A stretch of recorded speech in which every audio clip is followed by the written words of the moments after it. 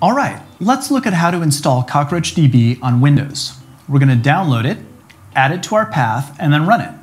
We'll check that we did things right by going to our admin UI. Here's the landing page of our documentation. We want to install CockroachDB, so let's click on that. I'm using a beta version, so your version will be different, but that shouldn't make much of a difference. First up are the instructions for downloading the executable directly. We'll be doing that since it's simple and avoids external dependencies. Before we do though, let's find out what the other options are. We could orchestrate a cluster with Kubernetes, which is a popular choice for many of our customers, but outside the scope of this lesson. Similarly, we could, but won't, use Docker for a containerized deployment. Having seen the other options, let's download that executable. Note the warning here. The Windows build is experimental and shouldn't be used for production, though it'll be great for this Getting Started course. We'll click here to download the zip. I'm going to save it so that it'll be in my downloads directory, and we'll double-click to see what's inside. We're now inside of the zip file, and this is the directory with the executable in it. We want it extracted, and we want to put it somewhere and add it to our path. We can use Control-N to open a new File Explorer window. I'm going to go to my C drive. Mine is named Bootcamp, but yours may not be. It won't make a difference. See those program files directories? We'll use the one without the x86. We also want to put it in our path.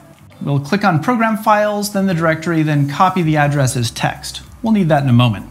Next, let's put that in our path. We'll click on our search box and type env. This will call up environment variables. From here, we click on the environment variables button, path, edit, new, paste. We'll OK our way out, and now we're good. Windows will go looking there for our executable from PowerShell, which is how we'll run it. We'll go to the Windows search bar here and start to type in PowerShell. Okay, here's where we want to be careful. Notice that there are 4 versions of PowerShell. We want the one that's just Windows PowerShell, no x86, no ISE. It may or may not be the top result for you.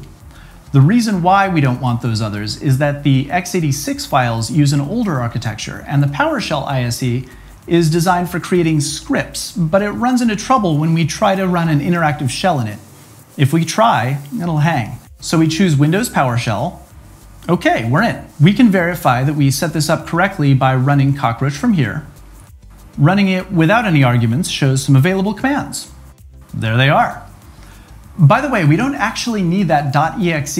It's redundant, and we can drop it, which will make the command look a bit more like it does in Linux. See? Same result. Okay, enough playing around. Let's spin up a single node cluster. We'll be using start single node. I like to run local nodes like this one in downloads, so I remember to delete their data files from time to time, but you can decide where you want yours.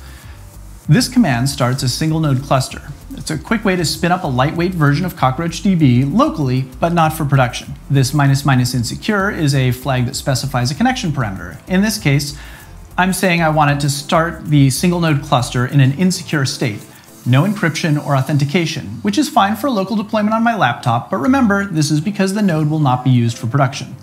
The other flags make additional settings explicit, with this listen address flag specifying that the node should listen for connections on localhost port 26257, and the HTTP address flag specifying where the admin UI can be found.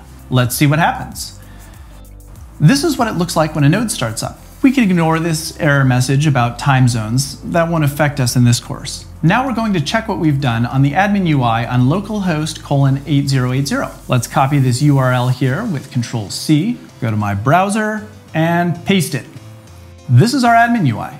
It tells us a lot about the cluster. There are links all over the place, hinting at interesting information we might find if we click around. Feel free. For now though, we can already see the node in the Live Nodes section. This dot to the left of localhost is green, which means that our node is running and healthy. Great! Let's clean up what we've done. We'll go back to PowerShell and kill the node with a Control-C. And if we look at our directory, we can see the zip file we downloaded and this Cockroach data directory, which the node created to store its data and logs. We'll delete that now to tidy up. All right, what have we done? Well, we've installed CockroachDB, spun up a single node cluster, and used the admin UI to verify that everything was working. The production cluster is still a long ways off, but we've already started our journey.